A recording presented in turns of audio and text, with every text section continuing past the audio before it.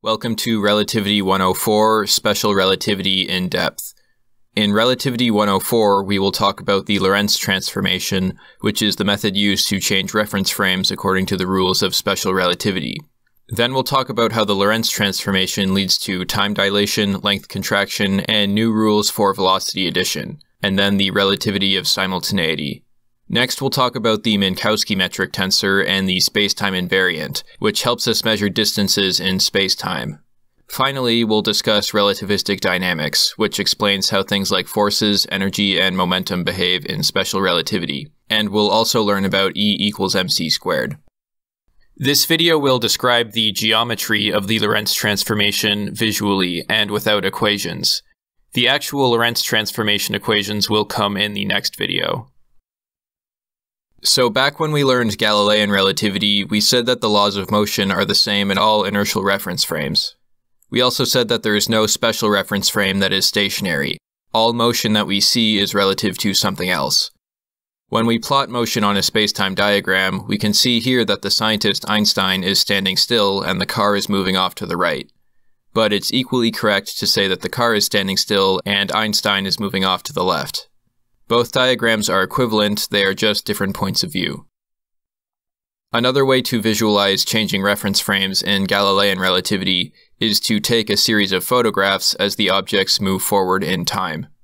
Here we can see that the world line of the car is diagonal and moving to the right, and a beam of light is also traveling to the right, but much faster. But the world line of the scientist is vertical. This means that we are in the frame of reference of the scientist, since he is standing still and his position is not changing. If we want to change to the car's frame of reference according to the Galilean transformation, we just shift the photographs over so that the car's world line is vertical. We can see now that the scientist is moving off to the left, and the beam of light is still traveling to the right, but at a slower speed. We can also rearrange the time slices so that the beam of light has a vertical world line. This means that the beam of light's position is constant and standing still. We can even change the reference frame so that it is going faster than light, and now the beam of light appears to be traveling left because it's not traveling fast enough to keep up with the reference frame. And again, this method of changing reference frames is called the Galilean transformation. Using the Galilean transformation, we can see that the speed of light is different in different reference frames. But this goes against Einstein's second postulate of special relativity, that the speed of light in a vacuum is constant in all reference frames. To fix this, we need a new transformation that leaves the speed of light unchanged when we go to a different reference frame. This new transformation is called the Lorentz transformation. It was Lorentz who first discovered the transformation, not Einstein, but Einstein was the first person to derive the transformation from the above two postulates. Einstein derived this Lorentz transformation in his 1905 paper, which introduced special relativity. The first thing that he did in this paper was to define the concept of simultaneity. Simultaneity is just a fancy way of saying when two events happen at the same time. Einstein argued that when we assume the speed of light is constant for all inertial frames, observers can no longer take for granted a universal definition of time for all reference frames, as they do in Galilean relativity. So Einstein decided that he needed to use light to define what it would mean for two events to happen at the same time, because the speed of light is agreed upon by all inertial reference frames. Before we start the derivation, I want to point out a small problem with spacetime diagrams. If we use everyday units on a spacetime diagram, like seconds for time and meters for position, a beam of light travels so fast, at a speed of c equals 300 million meters per second, that it looks like a horizontal line. This makes it really hard to see what's happening. For this reason, it's very common in special relativity to choose units of time and space so that a beam of light travels 1 unit of distance in 1 unit of time. For example, if time is in seconds, then 1 unit of position is the distance light travels in 1 second, which is 300 million meters, or 1 light second. You can see that the line for the equation of a beam of light, x equals c times t, now travels 1 unit of distance for every 1 unit of time. This means that a beam of light will always follow a diagonal line at 45 degrees to the horizontal. With that out of the way, let's derive the Lorentz transformation, which keeps the speed of light constant, using an example. Let's say that Einstein is standing still on the ground, and physicists Marie Curie and Emmy Noether are standing on either end of a moving train car. From Einstein's frame of reference, he is standing still, and Mary and Emmy are moving towards the right. But in the frame of the train, Mary and Emmy are standing still, and Einstein is moving towards the left. Now remember, the first step in Einstein's paper was to define simultaneity, to define when things happen at the same time. Let's say that Mary and Emmy would like to find a way to synchronize their clocks so that they can decide when events happen at the same time. The two of them agree that Mary will shoot a beam of light towards Emmy. When Emmy receives it, the beam of light will be reflected back towards Mary. By symmetry, the time it takes for the light beam to go from Mary to Emmy and the time it takes for the light to go from Emmy back to Mary should both be equal to the same thing. The distance between them, d, divided by the speed of light, c. Mary and Emmy can now agree that this blue event point, where the beam of light is reflected at Emmy's position, is simultaneous with this red event point, which is halfway between the time when Mary sends her light signal and receives it back again. The fact that the light takes equal time to cross the train car in both directions is proof that these two events in spacetime are simultaneous and happen at the same time. This shows us that in the train's frame of reference, events that happen at the same time will exist on the same horizontal line in the spacetime diagram. In other words, the lines of simultaneity, which are the lines where events happen at the same time, are horizontal lines in the train's reference frame.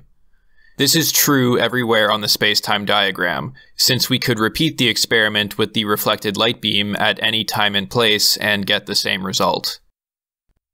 Now let's look at this experiment from Einstein's point of view. Einstein sees Mary and Emmy traveling to the right on their train car. Now remember that the speed of light is constant in all reference frames. That means that beams of light will always travel at a 45 degree to the horizontal with a slope of 1. So in Einstein's reference frame, since the train is traveling to the right, when Mary sends her light beam to the right, it takes a little more time to reach Emmy, since Emmy is basically running away from it. And since the second beam of light is traveling to the left, it takes less time to reach Mary, since Mary is basically running towards it.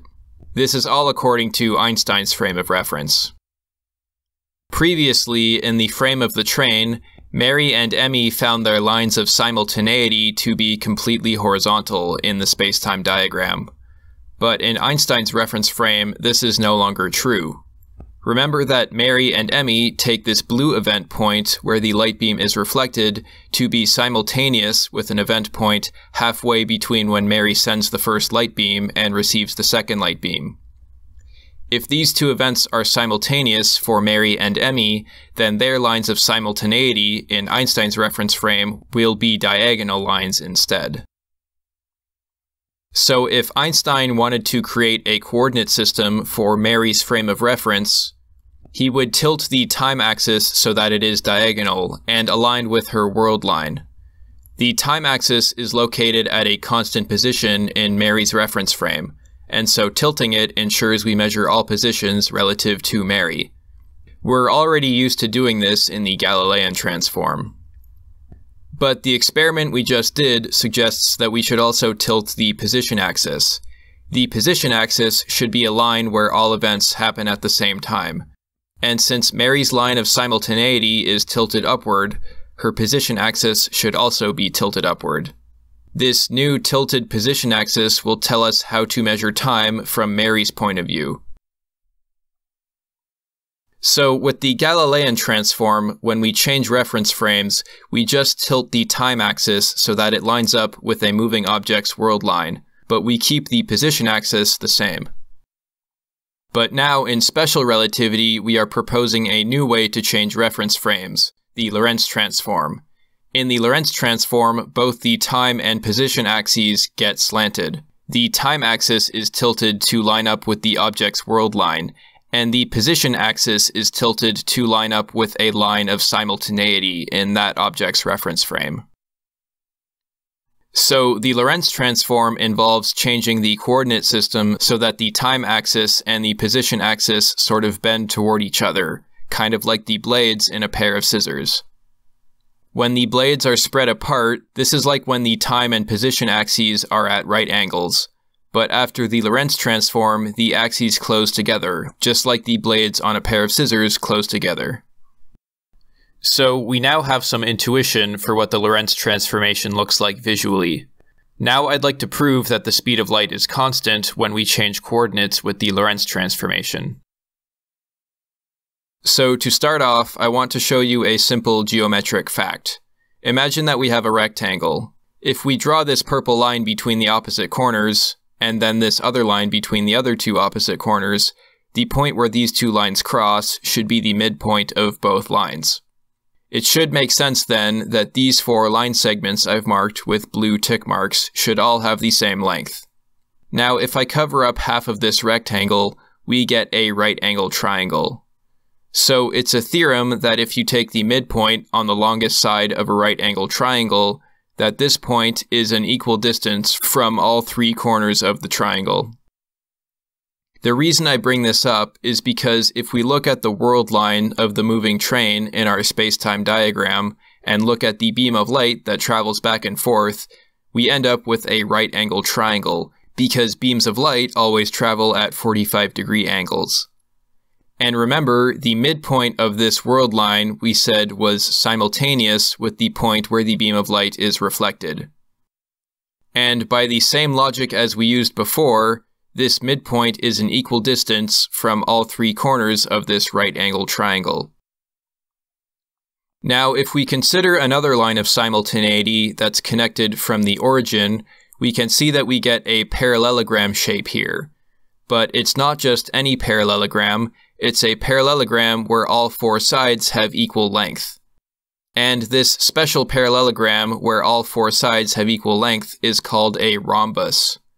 And with a rhombus, the diagonal beam of light that connects opposite corners will form equal angles with the time axis and the position axis. So we've shown that a beam of light makes an equal angle with the time axis and the position axis in the Lorentz transform. When it comes to the Galilean transformation, the parallelograms we get in the coordinate system are not rhombuses. One pair of parallel sides is longer than the other pair. The result is that a beam of light traveling at a 45-degree angle does not cut through the corners of the parallelogram. This means that the beam of light does not travel 1 unit of distance in 1 unit of time. And the result is that the speed of light can change depending on the tilting angle we use for the Galilean transform. But with the Lorentz transform, the coordinate system grid is made up of rhombuses, and so the beam of light will always cut through the corners of the rhombuses diagonally. This means that the speed of light always travels 1 unit of distance in 1 unit of time.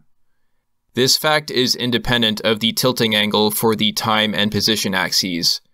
This shows us that the speed of light is the same in all reference frames when we change reference frames using the Lorentz transformation. So we've confirmed with the Lorentz transform that a beam of light forms equal angles with the time and position axes. So to summarize this video, we invented a definition of simultaneity using beams of light. We did this by sending a beam of light to the right and then reflecting it back to its source. By symmetry, the event halfway between sending and receiving the light signal should be simultaneous with the event where the beam of light was reflected. When this is done in a stationary reference frame, the lines of simultaneity are horizontal. When this experiment with reflected light beams is done on a moving reference frame, the lines of simultaneity appear to be diagonal to an observer who is standing still. We've shown that the Galilean transformation does not keep the speed of light constant in all reference frames. This is because the Galilean transformation tilts the time axis to align with the object's world line, but leaves the position axis the same. And so a beam of light does not travel 1 unit of distance in 1 unit of time. The Lorentz transformation does keep the speed of light constant in all reference frames, because we tilt the time axis to align with the object's world line, but we also tilt the position axis to align with that object's lines of simultaneity. The result is that the beam of light always travels 1 unit of distance in 1 unit of time. We also proved that the time and position axes both make equal angles with a beam of light that travels at 45 degrees in the spacetime diagram. In the next video, we will derive the actual Lorentz transformation equations.